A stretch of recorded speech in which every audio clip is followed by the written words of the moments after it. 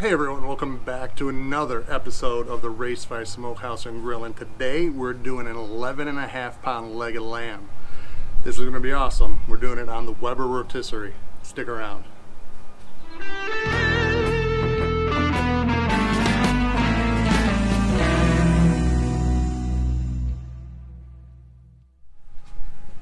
Alright, thanks for hanging out. So we're making this leg of lamb on the Weber Rotisserie on the Weber 26-inch kettle with the Cajun Bandit 26-inch rotisserie.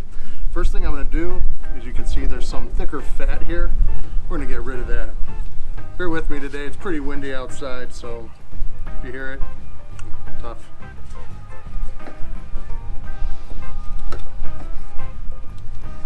So we're going to go ahead and just trim some of this up here. Because when we season it, we're going to want to get as much meat exposed to the seasoning as possible. A lot of this stuff isn't going to render off, so you want to get that meat seasoned so that meat tastes really well, not the fat that you're not going to eat.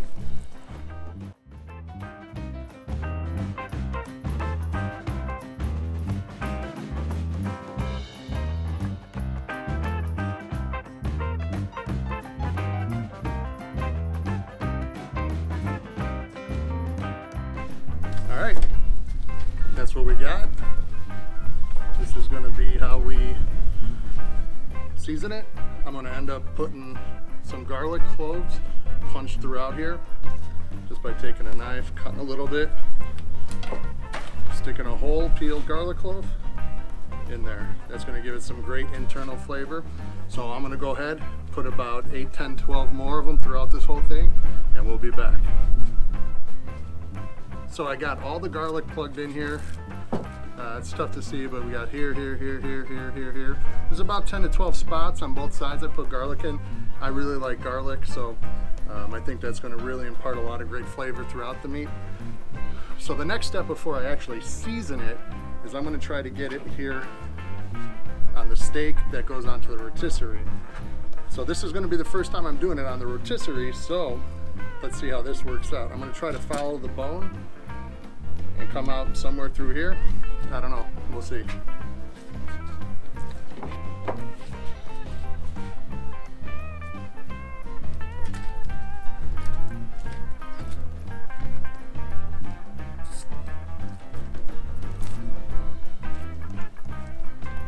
Alright, that seems pretty tight there.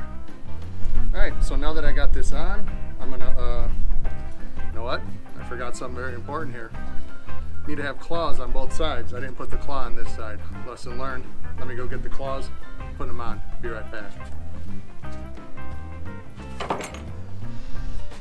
All right, back with the claws.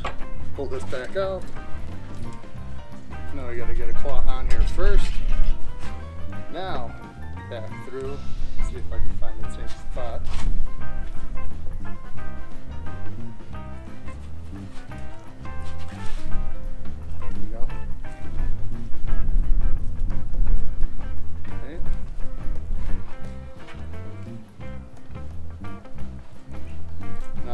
That's plugging in a little bit into the meat there, so that's good. That'll keep that side in place.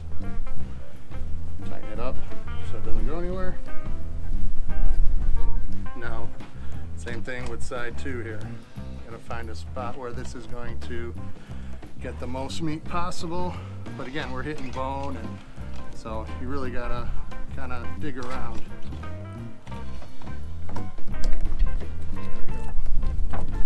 There we go. Alright, so you gotta put a little muscle into it, but there we go. This is gonna spin nice, go right over the fire. So next step, we're gonna season it up. I'm gonna hit it with a little bit of olive oil, and then I'm using Pork Mafia's Greek Mafia rub, and then I'm just gonna hit it with some salt and pepper right on top of that. I think that flavor profile is gonna be fantastic. So here we go.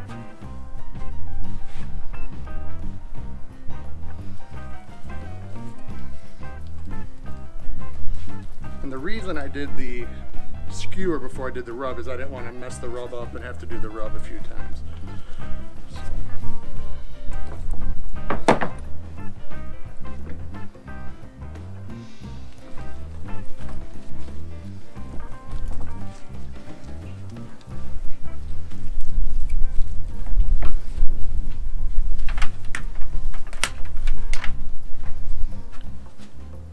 Mafia. First layer of rub here. Again, if you haven't tried Greek Mafia from Pork Mafia, check it out. It's awesome. And we're going to do this liberally. And again, it is a windy day out, so it's blowing everywhere. It's all right, but we'll get through it. It's smelling great already. Then while I have it on this side, I'm going to hit it with my salt and pepper mixture, some kosher salt, and some coarse black pepper. Same thing I use on my briskets and beef and many, many things.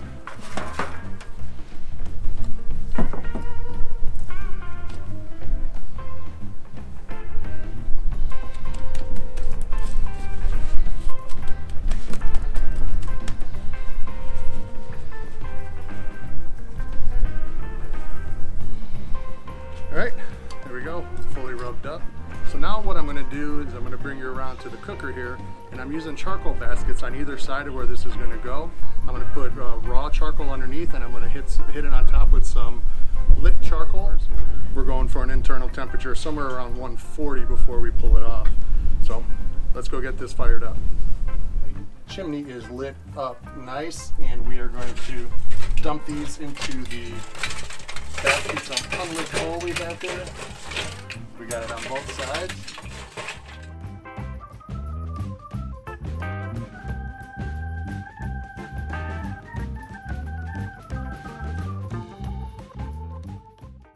Alright, time to put this leg of lamb on.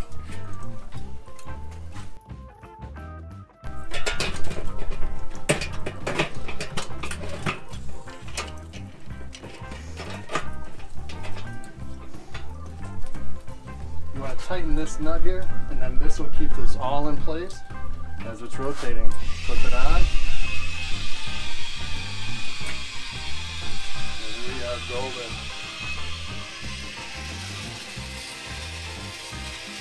Alright, we're going to keep checking on this about every half hour or so.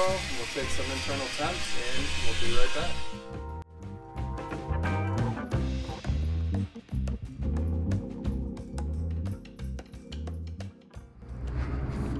Alright everyone, it's off the grill. It's got up to about 155, a little higher than I wanted it to get, but you know what?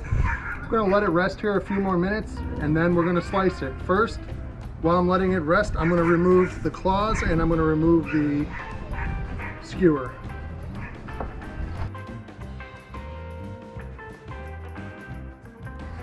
Time to let it rest.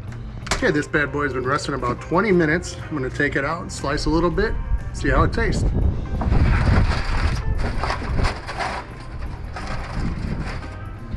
Man, this looks so good.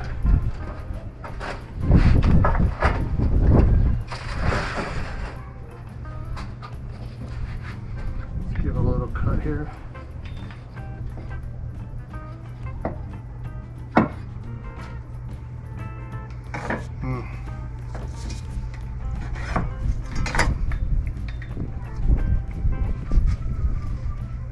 Oh yeah. It's delicious. Oh my gosh. Not a huge lamb guy, but this is fantastic. You know, you've got that Greek Mafia seasoning, which is out of this world to begin with. Little salt and pepper. Put it over the jealous devil lump charcoal on the rotisserie. Let it go low and slow. This actually went quicker than I thought. It was about an hour and a half, a little bit closer to 2 hours, somewhere in that range. And it came out amazing. We're gonna eat good on this tonight. If you have any comments, if you like it, give it a thumbs up. If you like what we're doing here, click that subscribe button. Follow me on social media at Facebook and Instagram, and you'll see a lot more of this to come. Cheers, everybody. Thanks. Oh yeah.